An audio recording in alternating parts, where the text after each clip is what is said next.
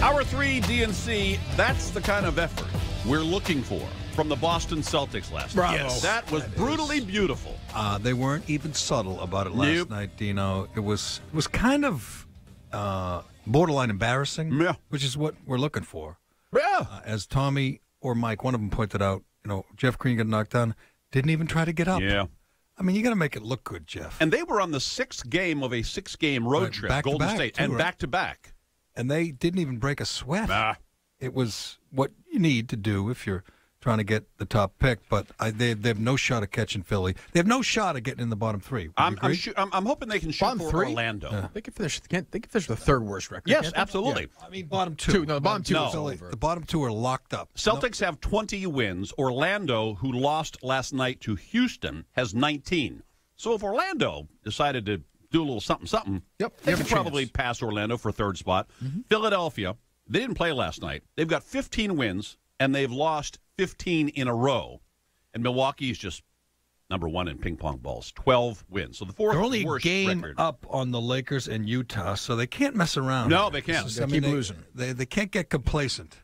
No, actually, they have to get complacent. They have to get complacent. They have to stay complacent. They have to stay complacent. We don't want to see them beat Detroit. To John's point, focused. Monday's game is a concern against Detroit. Is that here or there? It's here. So 2 more games on the homestand.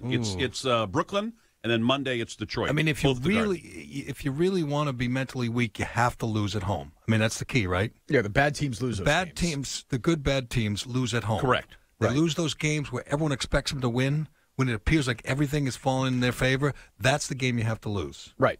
Yes. And I think they really need a stupid and futile gesture, and these are just the guys to do it. Exactly right. I think they have 21 games left to play. Yes, they've played 21. 61. Yeah.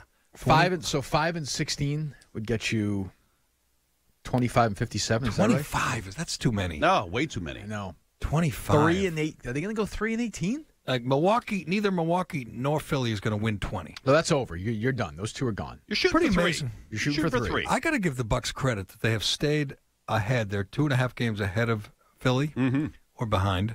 That's being chased by Philly locomotive. writing the book on tanking. True. I mean, it's amazing that they managed to stay ahead of them, and they probably will remain ahead of them, correct? With 21 games to go, they've won 12. Yeah. When do they play each other next? That is going to be tremendous if they play each other again. Yeah, how will that work? Let's check. We'll check. How will that work? Both the teams will go all out to lose? Mm-hmm. Yep. Someone will ruin it. You talking about Boston, Orlando? They'll be like shoeless. Philly, Milwaukee. Oh, Philly, Milwaukee. They'll be like shoeless Joe in the 1919 World Series where you it's another Aura guy. Take the money and yet don't take. Like, they know what we're supposed to do. Right. But go out and hit anyway. Someone in the Philly or Milwaukee 35 game, points or something? Yeah, will go out and they'll say, vilified. I thought you were on board. Spent all year doing this. Judge Landis is going to suspend you anyway, you idiot. You're supposed to tank. For more, visit weei.com/video.